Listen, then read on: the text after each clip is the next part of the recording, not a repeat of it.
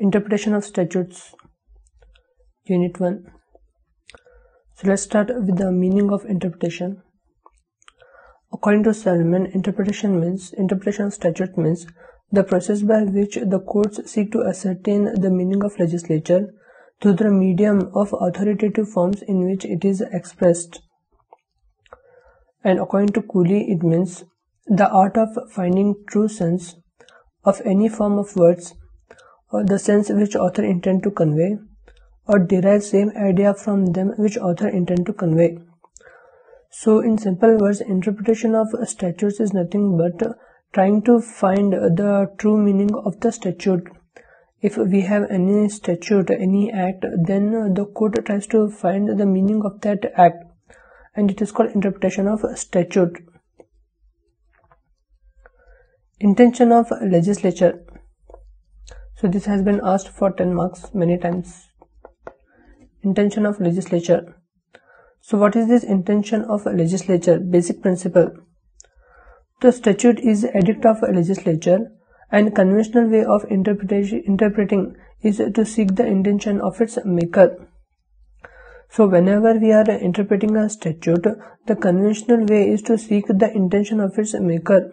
So the one who made the law, what was his intention in making that legislature? We see that in interpreting a statute. This is the basic principle. Explanation. So according to Salman, the duty of the judicature is to discover and act upon the true intention of legislature under maxim sententia legis or mens. So it is the duty of the judge to only act on the true intention of the legislature and not to create his own law. He should only act within the scope of the legislature in interpreting. So the function of courts is only to expound and not legislate. So the function of court is only to try to find the meaning of the legislature and not legislate themselves, not to make law. Hence, judges are the finishers, the refiners and polishers of the legislation. So if any legislation that comes to their proceeding, then they act as a finisher, refiners and polishers of legislation. Aspects. Intention of legislature has two aspects. First, meaning, that which tells what the word means, and the next aspect is purpose and object, that which includes purpose and object of enacting the statute.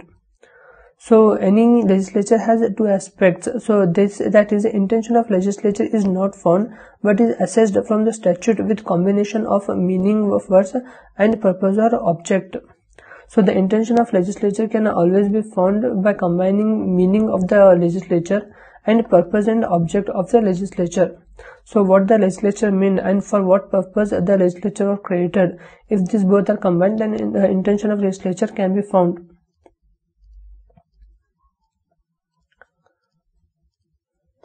Guiding lines to frame intention of legislature.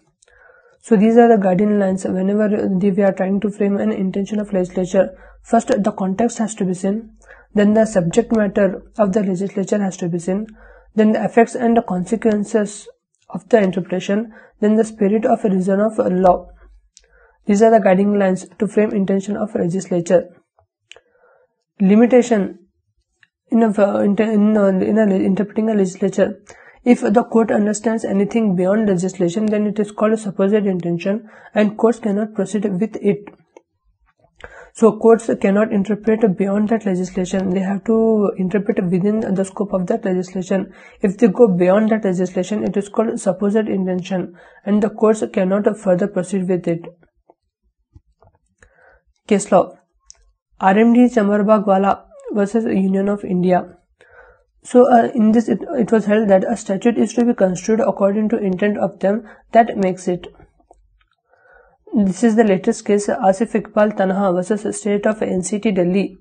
So in this case, it was held that the intention of making a UAPA Sedition Act was to bring terrorist activity within the scope of Parliament. So this was the intention of legislature. The next important concept is commencement of statute. It has been asked for 10 marks and also for 6 marks as a short note. So what is a commencement of a statute? Meaning, The day on which the act came in force is called commencement of statute. So whenever an act is framed, the day on which it comes into force, it is called the commencement of statute.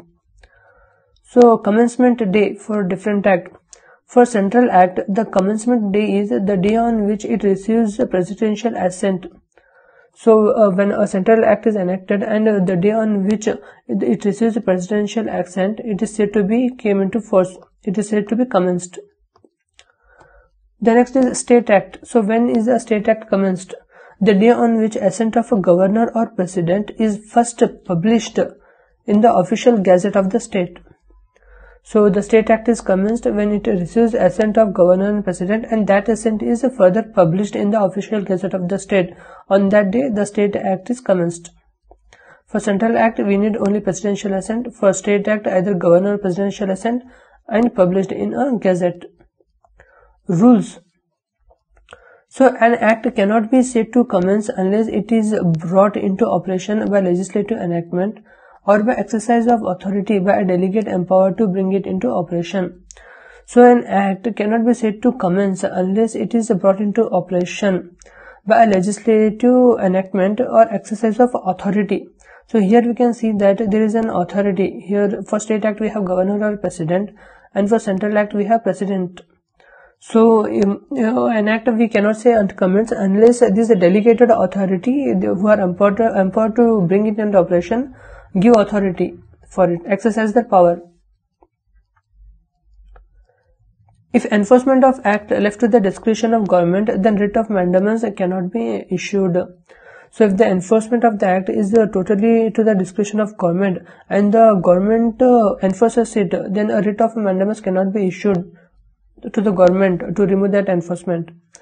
But after considerable time has passed, after enforcing a statute, after commencing a statute, then a court can pass a writ to government to consider the question whether it has done a right job commencing that act. The next is court has power to stay operation of statute in exceptional cases. Court has power to stop the enforcement of the statute, but in exceptional cases only.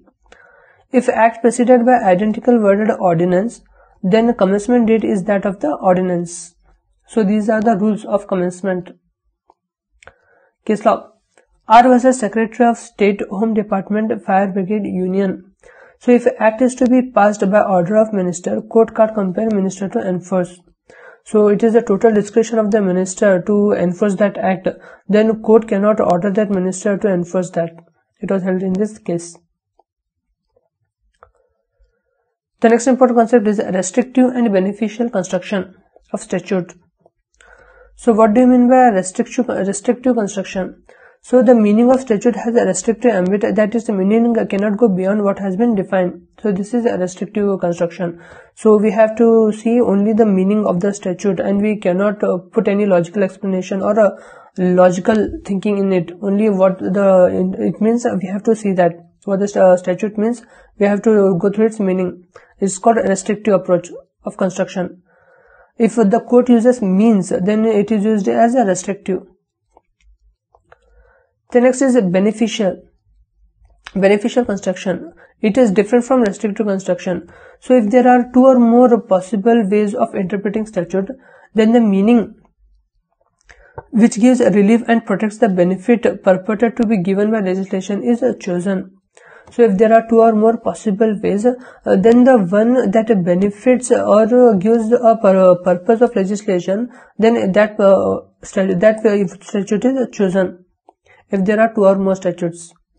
In India, it helped in making laws for backward classes. So in favor of backward classes, always the law is chosen, and this approach is used beneficial. Case law, Santaram versus Rajendra Lal. So in case of welfare legislations must be interpreted in favor of weaker and poor class only. So this was beneficial construction. The next is taxing statutes. So what is the statute for tax? Under Article 265 of Indian Constitution, no tax shall be collected or levied except by authority of law.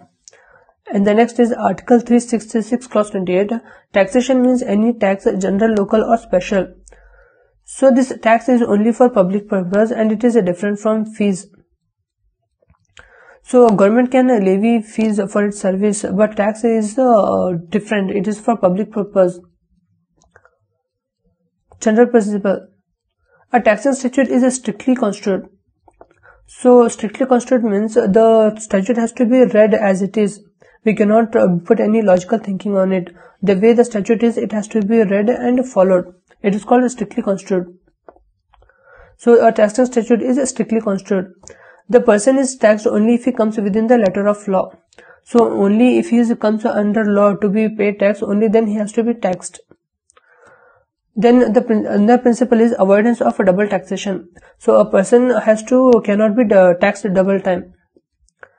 Then charging and computing sections constitute integrated code. So the section should contain the law should contain both the charging of the tax and also how to compute the tax. It should contain both. If computing is missing, then the tax cannot be charged. So these are basic principles, general principles of taxing statute. The next is stages in imposing tax. So declaration of a liability of a persons or property. The first stage is declaration of a liability of the person or property. The next is assessment of tax. And the third is method of recovery, how to recover tax. Case law. Azam Shah versus Expenditure Tax Officer, Hyderabad. So in this case, it was held that logic and reason cannot be of much avail in interpreting a taxing statute. So in interpreting a taxing statute, logic is not used. The way the statute is, it has to be read that way only. Next, remedial and penal statute. So what do you mean by remedial statute? Remedial statute means it does not make an offender liable to any penalty in favor of state. So remedial statute, we don't make the law, don't make the offender liable to any penalty. The next is a penal statute. It is opposite to remedial statute. In penal statute, it provides penalty for disobedience of law. Strict interpretation of penal statutes. General principles. A statute enacting an offence or imposing penalty is strictly construed. So we saw in a taxing statute, it was also strictly construed. So in a strictly construed, we have to read the law the way it is. The statute is read the way it is. No logical explanation is required. No logical thinking is implied. So the statute of a penal statute is strictly construed. It is to be read as it is. This rule has limited application in modern days, but strictly construing a penal statute has limited application in modern days. Why? Because in case of ambiguity, in case of if there are two or more explanation, then in favor of the subject is the courts can take decision and they can take against the legislature. So to explain this, there is a case law, Tolaram versus the State of Bombay. So in this case, it was held that if there are two possible reasonable constructions, then the court must choose one which exempts subject from penalty rather than which imposes penalty. So if there are two possible explanations for a statute, then the court should choose one which totally exempts the offender from penalty, if there is one, rather than the one which imposes penalty. So that is why this strictly construed has limited applicability in modern days. So the remaining topic we will take in next video. Thanks for watching.